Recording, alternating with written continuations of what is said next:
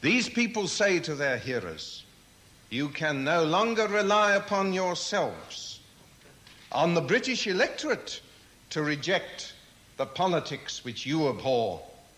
Your only safety, they now say to the British electorate, is that these matters be taken out of the hands of the British nation and entrusted to people who are wiser than the British and who, incidentally, are more dedicated to capitalism.